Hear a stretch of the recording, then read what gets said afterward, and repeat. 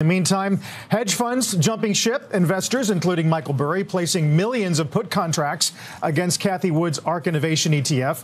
The fund grew a whopping 149% in 2020. This year down just about 6%. She hit back, said Burry doesn't understand the explosive growth in innovation investing right now.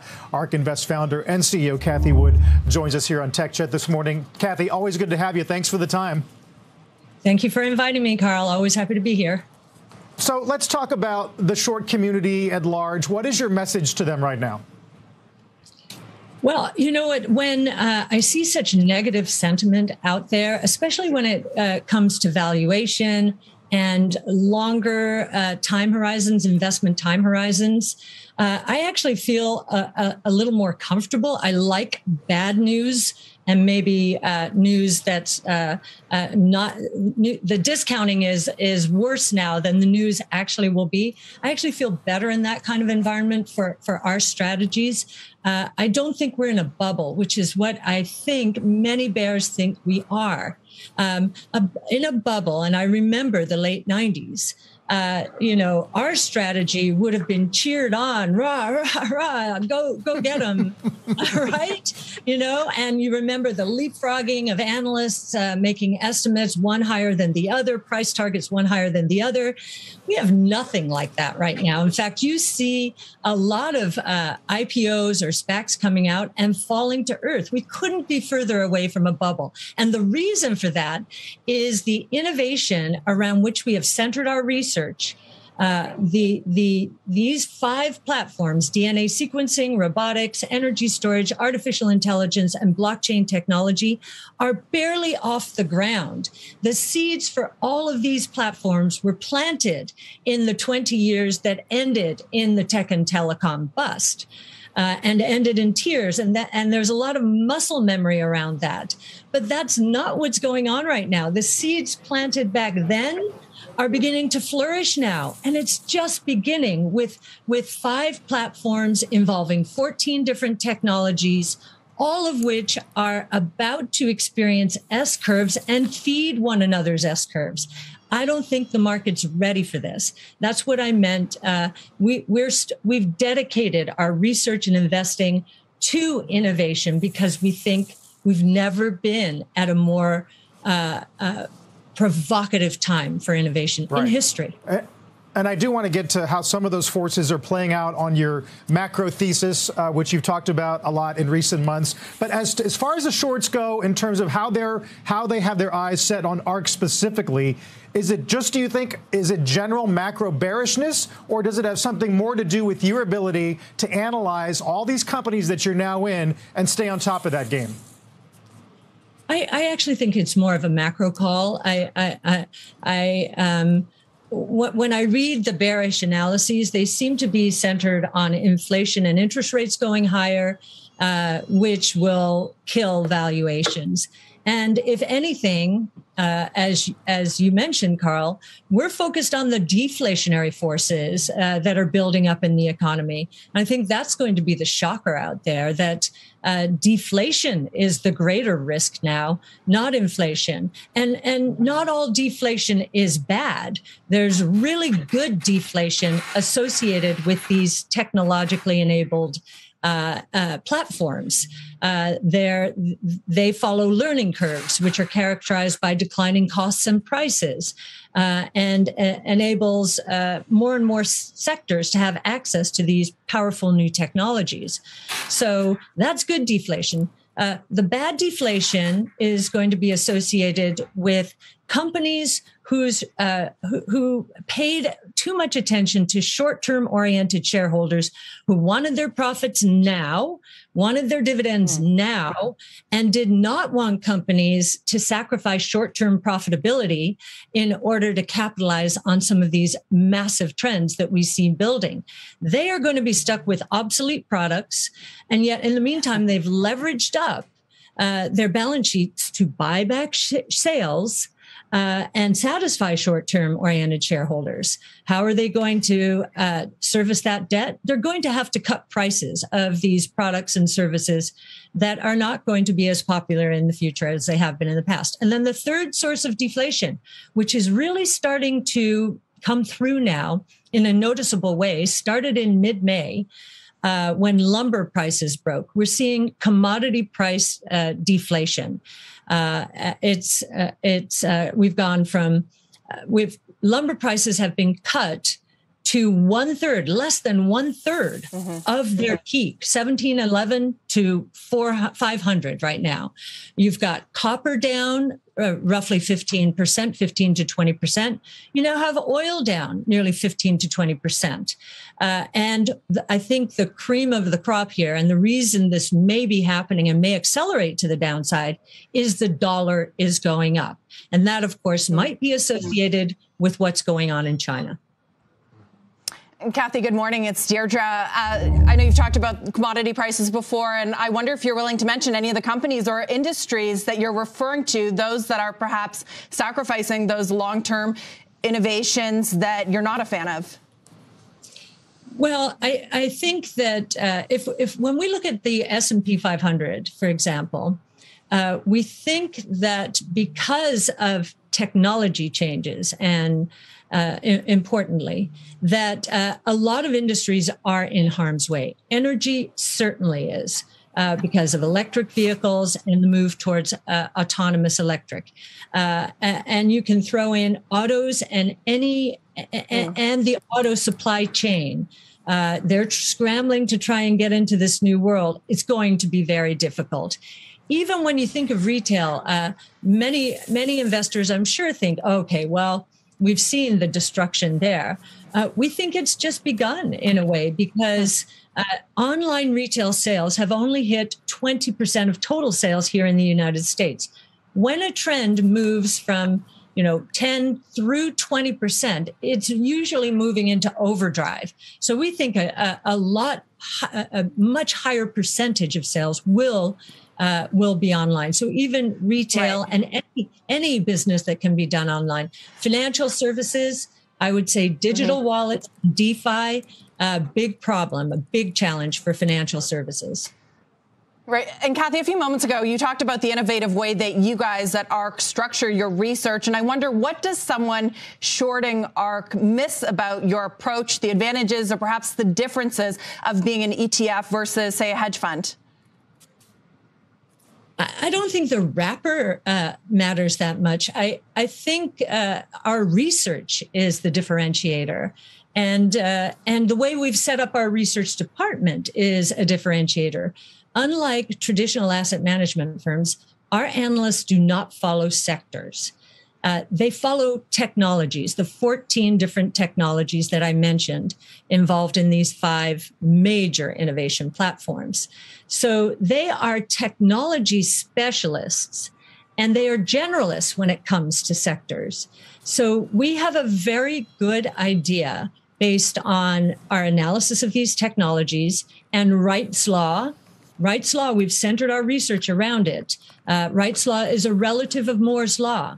But Moore's Law is a function of time. Wright's Law is a function of units. And Wright's Law has worked better in the semiconductor industry recently than Moore's Law has. So we think that's a very important gauge of how quickly these costs are going to decline over time. And we also pay a lot of attention to price elasticity of demand. At what point in this cost or price decline trajectory will new sectors open up to these new technologies?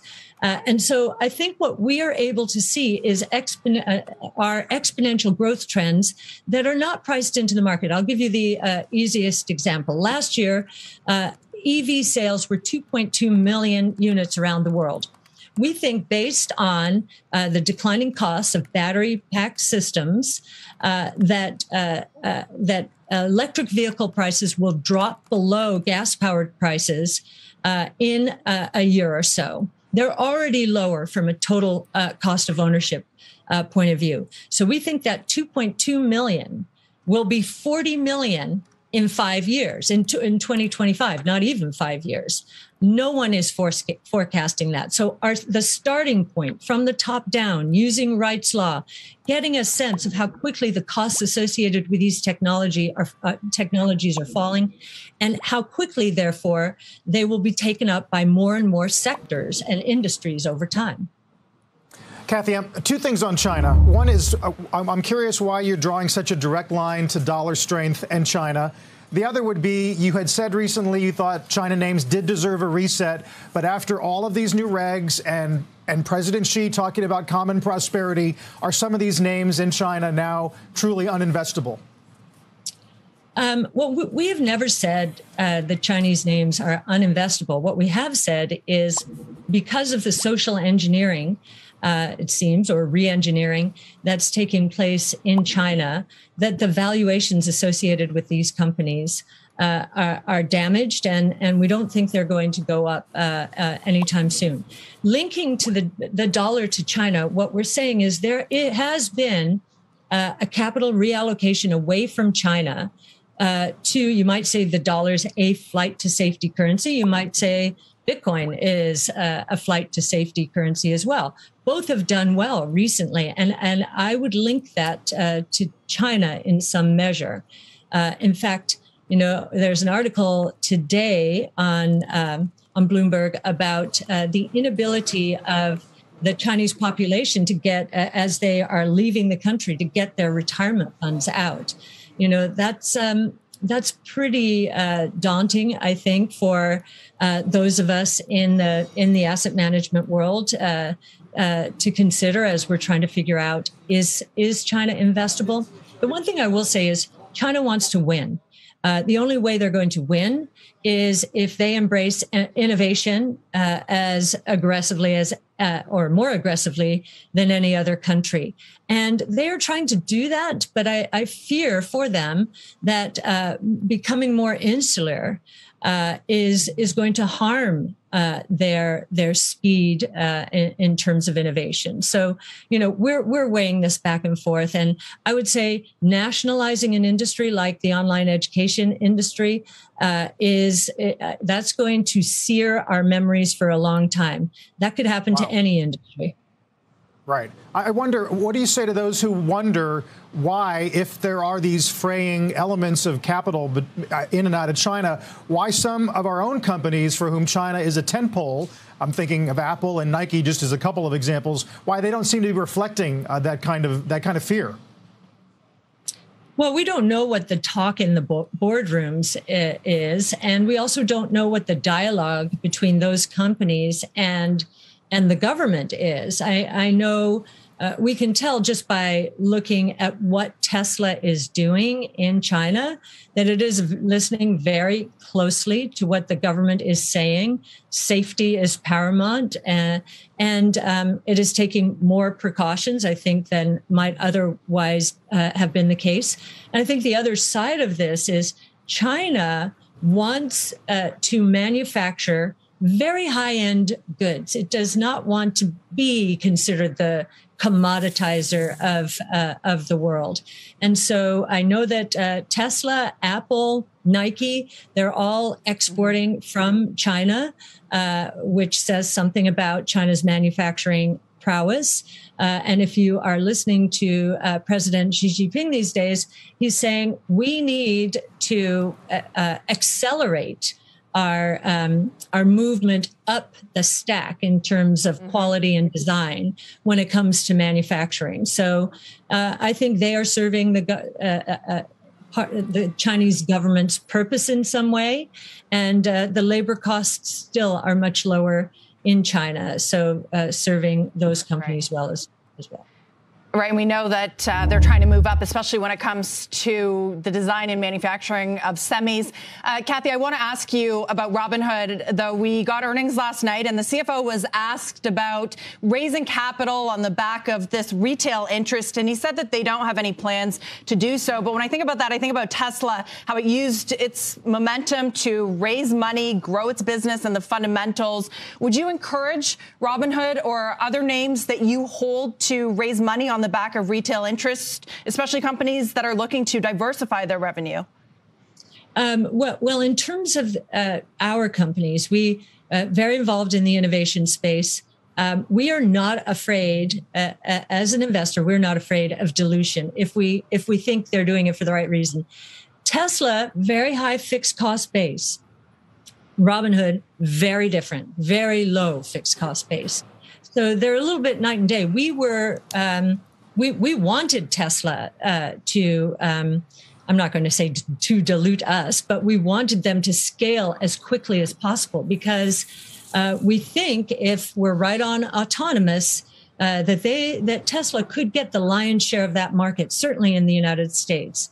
I think Robinhood is a very different. They're moving very quickly. I don't think they need to raise funds. Maybe they'll make an acquisition to diversify internationally, which they seem to suggest is their strategy. By that I mean their global expansion. I don't know if they'll raise. If they were making a sensible acquisition, we wouldn't object to it at all. Okay, I also want to know how you're thinking about the crypto space these days. We've seen sort of this explosion of stable coins. Regulators are looking at it. We've seen the popularity of stable coins like Tether and USDC on the rise that are not, in fact, backed one-to-one to the U.S. dollar. Does their rising function and utility, does it concern you at all, as well as their lack of transparency? Well, I think that there's so much more transparency in the crypto asset world than there is in the traditional financial services world. That's where I'll start. But I think that the movement towards DeFi, which is really taking middlemen out of the financial services sector, taking the toll collectors out, cutting costs for traditional financial services companies, and creating many opportunities for new greenfield opportunities for other companies. I think this whole space is, the vanguard of innovation, the likes of which we have not seen before. The internet gives us just a clue. Cathie, one thing people wonder about ARK is you have a non-traditional way of hiring analysts. We're in an interesting world right now in terms of especially junior analysts as the big banks are throwing more money at them.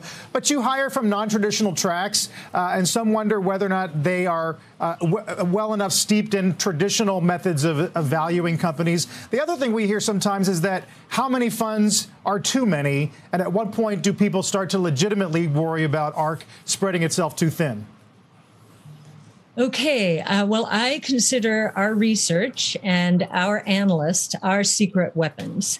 And I say secret because so much of what I read out there has no appreciation for how important it is when you're investing in innovation to hire individuals with domain expertise and 1 foot in the new world. Coming out of college, many of our analysts, steeped in genomics research. Our latest hire just finished a PhD program in genomics around agriculture.